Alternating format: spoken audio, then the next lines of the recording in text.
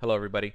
In this video I'm going to show how you can send an email using Microsoft Excel through the VBA programming environment but using Microsoft Outlook. So a prerequisite to get started before you even proceed into this project, you need to make sure you have Microsoft Excel, you need to make sure you have Microsoft Outlook, and your Microsoft Outlook must be opened and configured so that you already have an email account set up. It's a very simple project to create, but that prerequisite must be met. You must meet all those requirements. So let's go ahead and get started.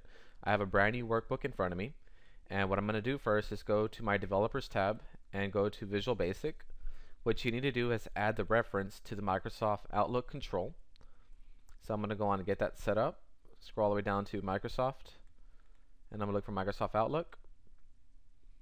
The version that you have may be different. The one that I have here is Microsoft Outlook 14.0 Object Library. I'm going to check mark that and hit OK. And I'm going to close this out. Now there's a couple of ways you can do this. You can either be in the Visual Basic environment and create a user form and just create a command button in here and write your macro in here, or what you can do is create a macro through the workbook. Like I'm going to record macro, and I'm just going to call this send email. Hit OK, hit stop recording, but go to my macros and click edit on send email, and this is where I'm going to write the code. What we first want to do is call the Outlook application.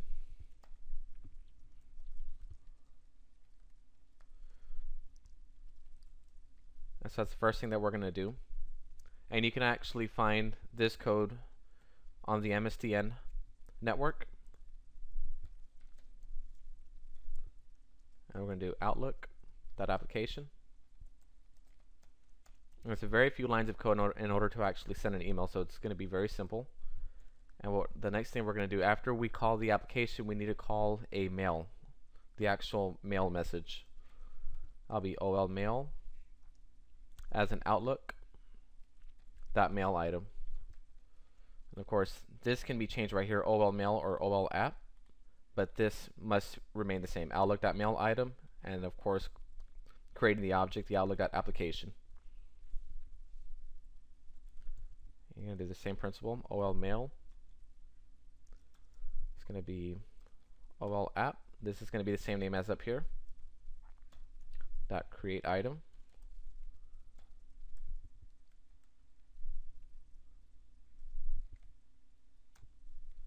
Now the next thing that we're going to do is do OL mail dot to. This is where we're going to assign where it's going to go to. In this case, I'm going to put my email address. It's going to be OL mail dot subject, and we're going to just call the subject, we'll just say subject line, and then I'm just going to copy and paste the rest. OL mail dot body is equal to, and this would be, this is the body of the email, and then the last step, OL mail dot send, and that's really it. Just pretty much assigning the two, subject body, and then hitting send. And I'm going to go on and close this out, and we're going to run that macro. And again, I have my Microsoft Outlook already open, and I'm going to go on and select run.